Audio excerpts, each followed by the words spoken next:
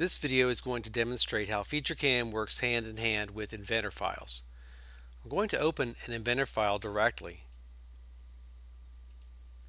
and you can see here that I'm browsing for Inventor files and that I can open parts or assemblies. And I have this one part right here. I'll open it up, and FeatureCAM will want to know if this is going to be a milling file or a turning file or a wire file. You can bring in solids for any of these formats into FeatureCAM from Inventor. So this is going to be a milling file, and I'll bring it in. And we get this import results window. I'll drag it out of the way just for a minute so I can show you the part. It brings it in cleanly, and I'll shade that. And you can get a good look at it. So what I'm going to do now is use this wizard to establish the initial setup location. So I'm going to orient the part in my file. I'm going to build stock around it, and I'm going to import features directly from Inventor, specifically holes. If you create holes in Inventor and you have Inventor on the same computer as FeatureCAM, FeatureCAM will access the Inventor data and be able to manufacture the holes exactly as they are designed in Inventor. So for example, if you have tapped holes in Inventor, they will be tapped in FeatureCAM automatically.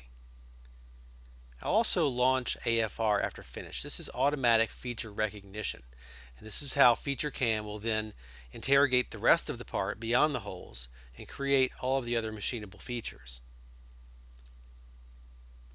This wizard helps me get the part aligned in Z and in X so that I can manufacture this on a milling machine. It helps me put stock around the part, and I can go with a known stock size, or I can go with a stock size that I compute off of the part dimensions themselves. Next, I can locate my origin. This is just my datum for my toolpath inside of FeatureCAM. You'll notice that there are features on multiple sides of this part. There are a couple ways I could machine this in FeatureCAM. If you have a machine that has a turntable type capability, if there's an indexer on the machine, we can do this as an indexed part where the part will be machined on one side and it will index to the next side to be machined. Or we can have it just produce separate operations for separate clampings on the machine. So I'll go with that option. I will set no indexing. And finally, it's ready to go. I have the option to use Inventor to extract the information about the holes that I mentioned earlier. These holes will be machined exactly as they are defined in Inventor. Furthermore, it will suppress those holes so that subsequent feature recognition operations won't recognize them a second time. So when I run that AFR at the conclusion of this wizard, it won't recognize the holes that have already been extracted from Inventor. So I'll click Finish, and what FeatureCAM is going to do is, since I do have Inventor on this machine, it will access that information and bring it in and use that to select tooling and machining techniques. If I don't have Inventor, I can still recognize the features. I'll just do it through FeatureCAM's recognition, and I'll have to give it a little more information. I'll actually have to tell it that it's a tapped hole or maybe that it's a countersunk hole, but I can still recognize the features. Okay, it's finished. You can see that I have features built over here on the left side, and the holes are actually in patterns as they should be. FeatureCAM went ahead and created a second setup for me. I'll drag this out of the way. You can see that there are holes on this side.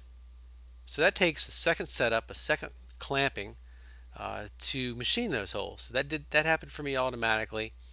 You can also see that my operations are automatically created. So the spot drilling, the counter boring, whatever is required, maybe even if tapping is required, all of those tools are selected automatically through my manufacturing attributes or my machining attributes and applied to this part. Okay, now I'm into automatic feature recognition. The holes have been finished. Now I can recognize the rest.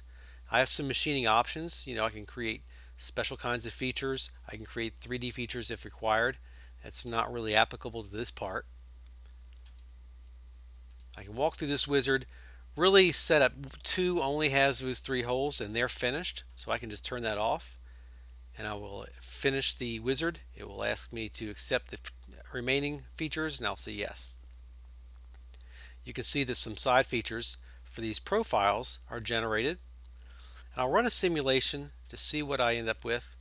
And again, FeatureCAM picks all of my tooling, my feeds and speeds, my step overs, all that stuff automatically based on the geometric information it gets from Inventor, and generates my toolpath. And every time I generate toolpath, I have NC code, my G code that goes out to the machine. And of course, this is the ultimate purpose of CAM software, is to generate this program. So it's very quick, very simple to take an Inventor part and generate toolpath accurately. I'll go ahead and run my setup too so you can see those holes machined as well. If this part changes, FeatureCAM will recognize that the part has changed, and it will give me the opportunity to bring in the new version and recognize any new features or any changed features that may be in place.